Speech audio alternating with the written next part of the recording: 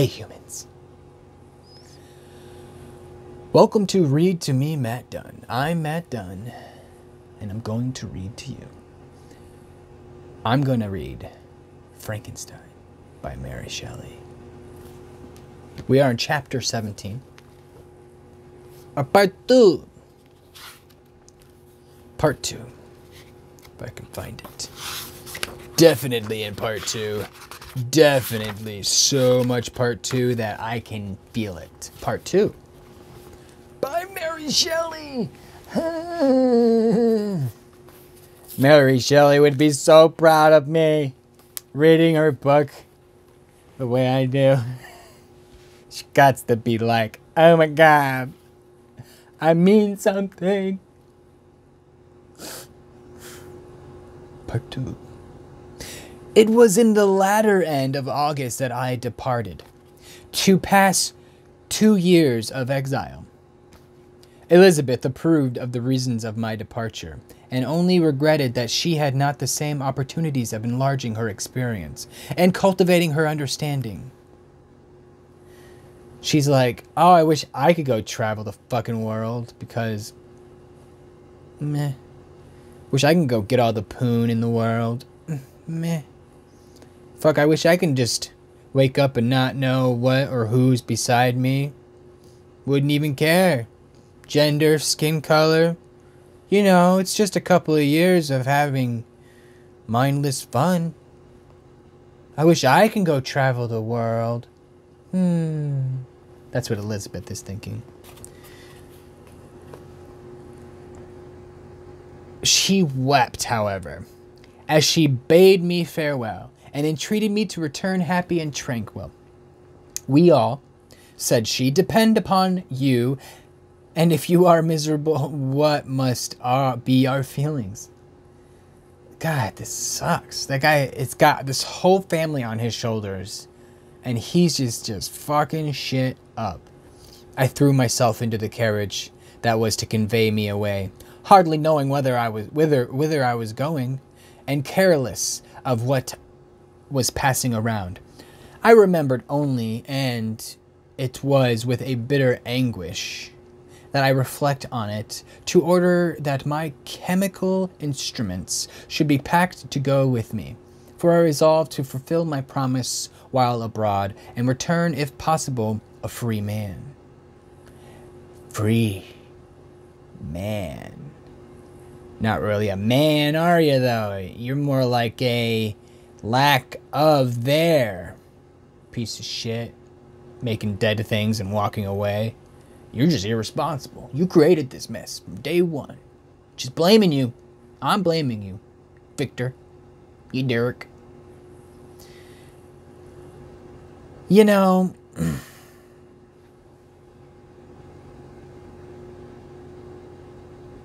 I lost my fucking spot again. I just get in my mindless rants and you know how shit happens. Filled with dreary imaginations, I passed through my beautiful and majestic scenes, but my eyes were fixed and unobserving. I could only think of the bourne of my travels, and the work which was to occupy me while they endured. After some days spent in listless indulgence, during which I traversed many leagues, I arrived at Strasbourg, where I waited 2 fucking days for Clairvaux. In our time, this is like maybe 2 hours. Because, you know, maybe like in the afternoon, be like, oh, I got here in the morning. Clairvaux is going to be here at around 4.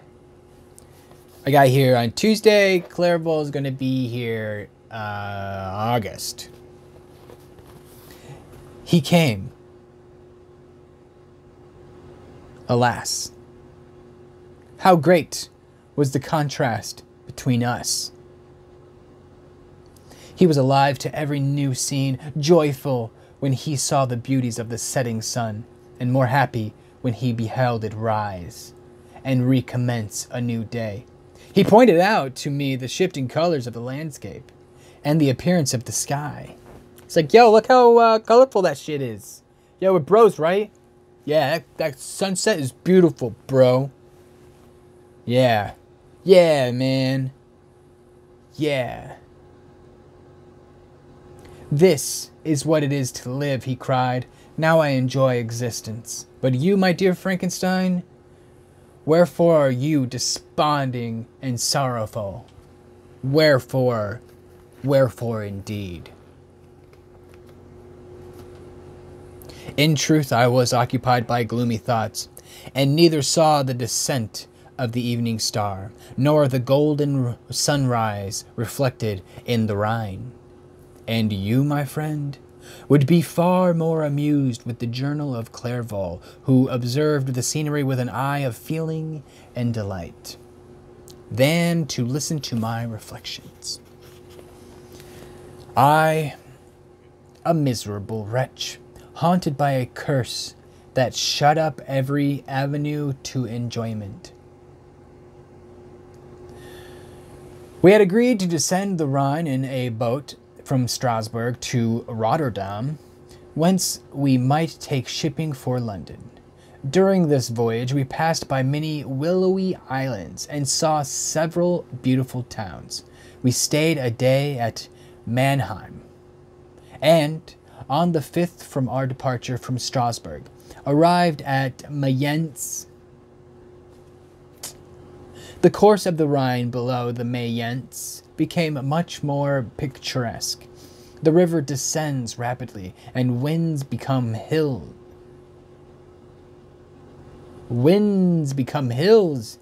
not high but steep, and of beautiful form. We saw many ruined castles standing on the edge of precipices, surrounded by black woods, high and inaccessible.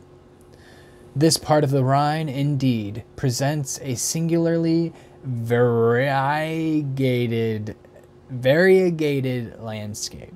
In one spot you viewed rugged hills, ruined castles, overlooking tremendous precipices, with the dark Rhine rushing beneath.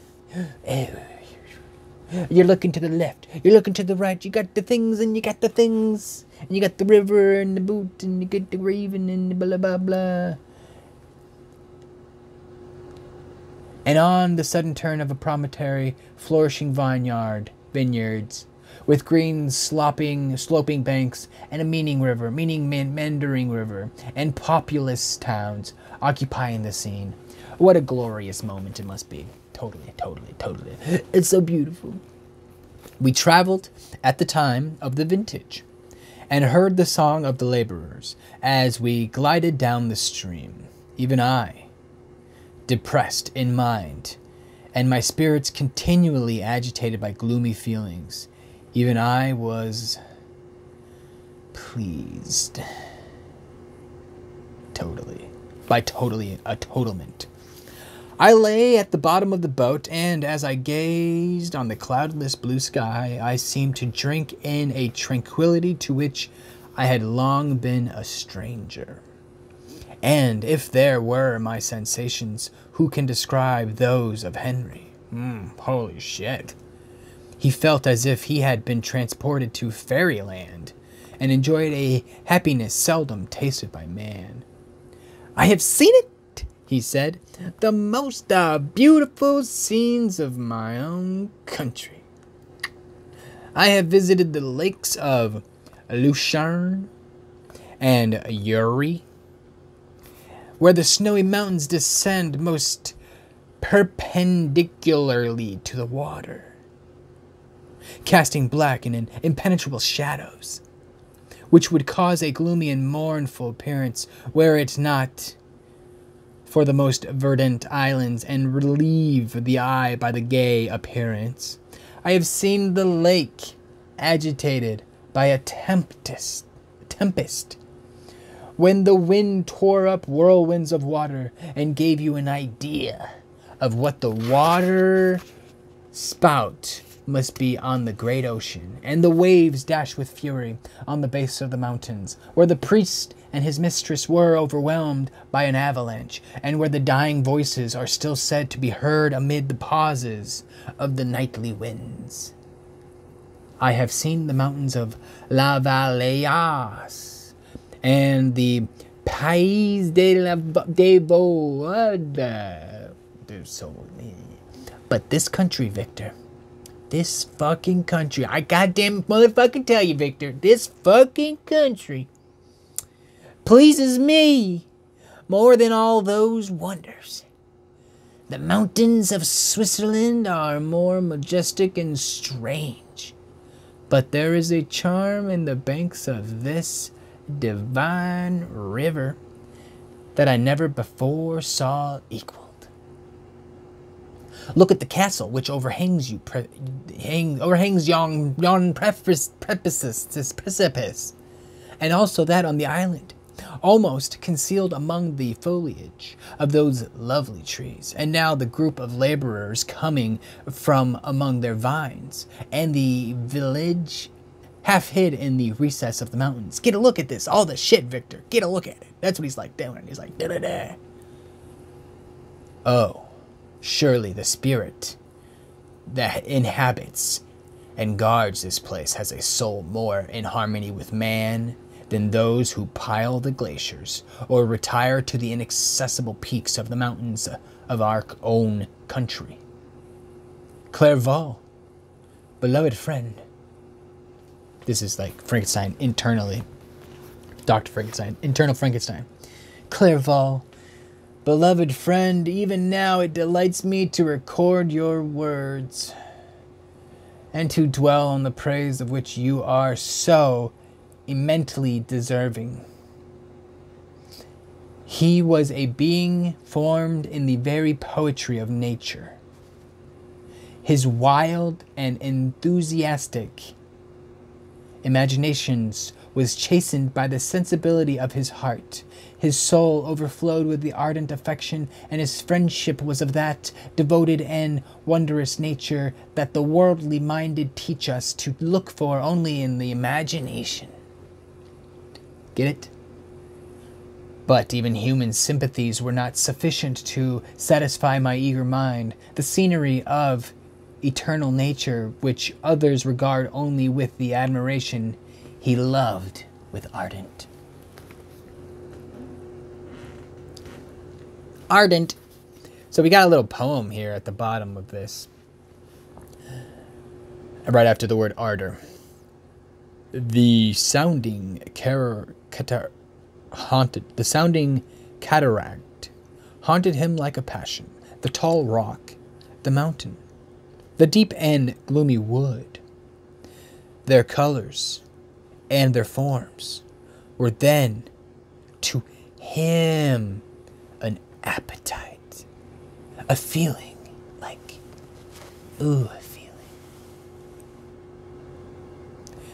and a love